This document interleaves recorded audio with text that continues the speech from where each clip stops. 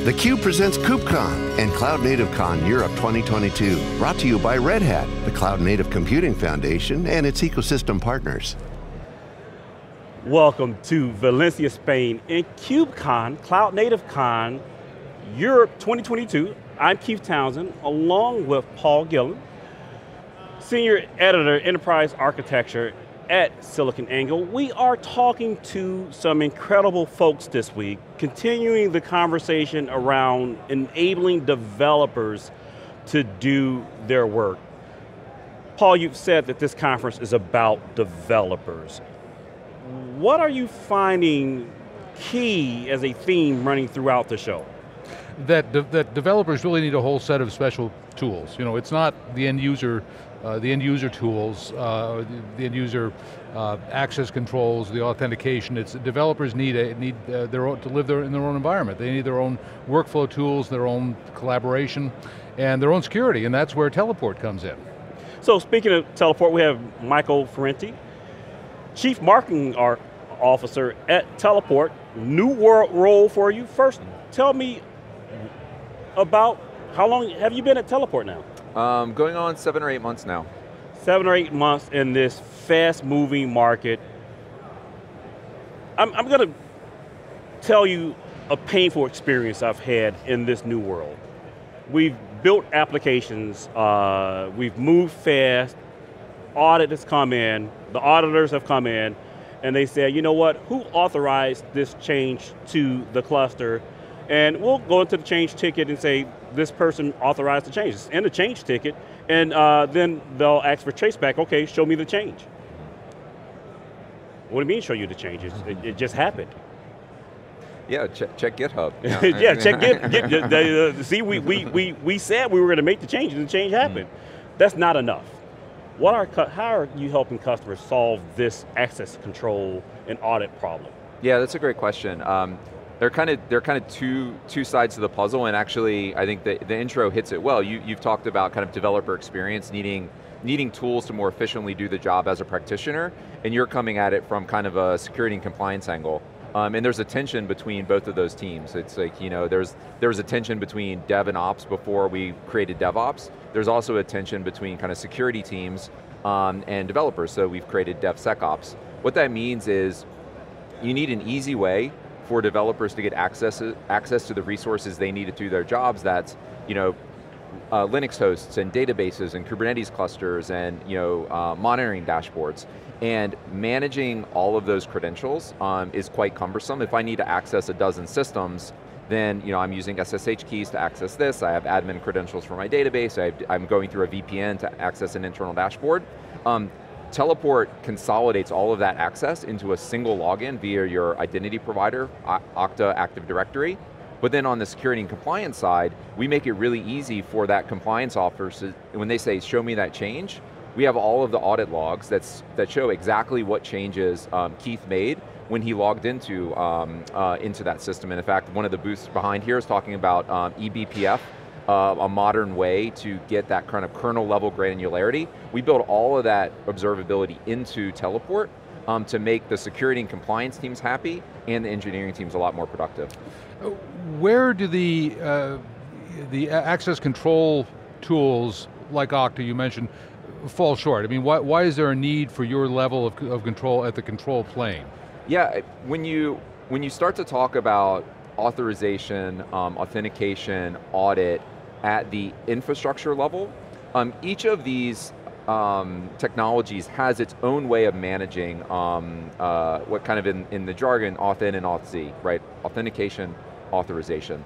So you have SSH for Linux, Kubernetes has its own way of doing authorization, all of the database providers have their own way. And it's quite complicated, right? It's much different. So, you know, if I'm going to access Office 365 or I'm going to access Salesforce, right? I'm really talking about the HTTP protocol. It's relatively trivial to implement single sign-on for web-based applications, but when we start talking about things that are happening at the Linux kernel level or with Kubernetes, it's quite complicated to build those integrations. And that's where Teleport extends what you have with your IDP. So for instance, Okta, lots of our customers use Okta. as their identity provider, but then Teleport takes those roles and applies them and enforces them at the actual infrastructure level.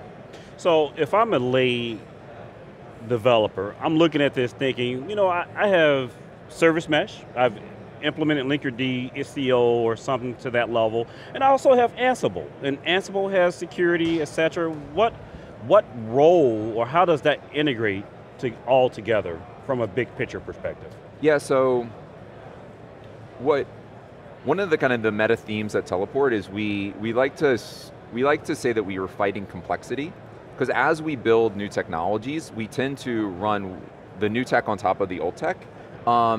Whereas, for instance, when you buy a new car, you typically don't, hook the old car to the back and then pull it around with you, right? We replace old technology with new technology, but in infrastructure, that doesn't happen as often.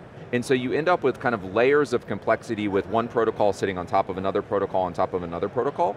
And what Teleport does is for the access control plane, we kind of replace the legacy ways of doing authentication, authorization, and audit with a new modern experience, but we allow you to continue to use the existing tools. So we don't replace, for instance, your configuration management system. You can keep using Ansible or Salt or Jenkins, but Teleport now is going to give those scripts or those pipelines an identity that you can define what should Ansible be able to do, right? Because people are worried about supply chain attacks. If a vulnerable dependency gets introduced into your supply chain pipeline and your kind of Ansible playbook goes crazy and starts deploying that vulnerability everywhere, that's probably something you want to limit. With Teleport, you can limit that with an identity, but you can still use the tools that you're used to. So how do I guarantee something like an ex-employee doesn't come in and initiate Ansible script that was sitting in the background just waiting to happen until they left? Yeah, great question. It's there's kind of the great resignation that's happening. Mm-hmm. We did a survey where actually we asked the question kind of, can you guarantee that ex-employees can no longer access your infrastructure? And shockingly, like 89% of companies could not guarantee that. It's like, wow, that should be a headline somewhere. And we actually just learned that there are, on the dark web, there are people that are targeting current employees of Netflix and Uber and trying to buy credentials of those employees to the infrastructure. So it's a big problem. With Teleport, we solve this in a really easy, transparent way for developers. Everything that we do is based on short-lived certificates. So unlike a SSH key, which exists until you decommission it, short-lived certificates by default expire. And if you don't reissue them based on a new login, based on the identity, then you can't do anything. So even a stolen credential, kind of its value decreases dramatically over time. So that statistic where 4 out of 5 companies can't guarantee ex-employees can't access infrastructure, why is simply removing the employee from the LDAP or directory, decommissioning their login credentials, why is that not sufficient? Well, it depends on if everything is integrated into your identity provider, and because of the complexities of accessing infrastructure, we know that developers are creative people, and by definition, they're able to create systems to make their lives easier. Mm-hmm. So one thing that we see developers doing is kind of copying an SSH key to a local notepad on their computer. So they essentially can take that credential out of a vault, they can put it somewhere that's easier for them to access, and if you're not rotating that credential, then I can also copy it to a personal device as well. Same thing for shared admin credentials. So the issue is that those credentials are not completely managed in a unified way that enables the developer to not go around the system in order to make their lives easier, but rather to actually use the system. There's a market called privileged access management that a lot of enterprises are using to kind of manage credentials for their developers, but it's notoriously disruptive to developer workflows, and so developers kind of go around the system in order to make their jobs easier. What Teleport does is we obviate the need to go around the system, because the simplest thing is just to come in the morning, log in one time to my identity provider, and now I have access to all of my servers, all of my databases, all of my Kubernetes clusters, with a short-lived certificate that's completely transparent. And does this apply to both your local and your cloud accounts? Yes, yes, exactly. So as a security company, what's driving the increase in security breaches? Is it the lack of developer hygiene? Is it this ex-employee great resignation deal? Is it external intruders? What's driving security breaches today? Yes. It's it's all of those things. I think if I had to give you a one-word answer, I would say complexity.